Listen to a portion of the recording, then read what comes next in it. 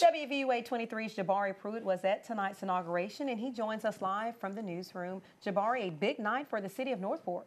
Well, Tamika, it was a packed house as Northport residents came to welcome their first female mayor.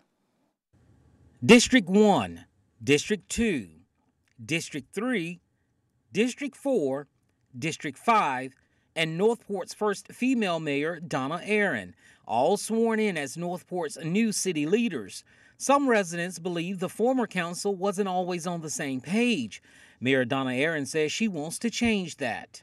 We all need to work together, and these fellas, they have echoed everything I have said. They want to move forward, they're willing to work, they want to work together, and I see that truly happening. The first order of business, electing District 2 Councilman Jay Logan as council president. Councilman Sullivan? Yes.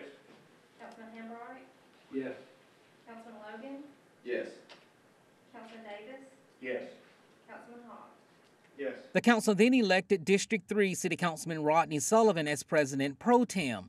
Sullivan was then elected to the Planning and Zoning Board. The mayor and council inherited a city in its best financial shape ever, but they believe there is room for improvement.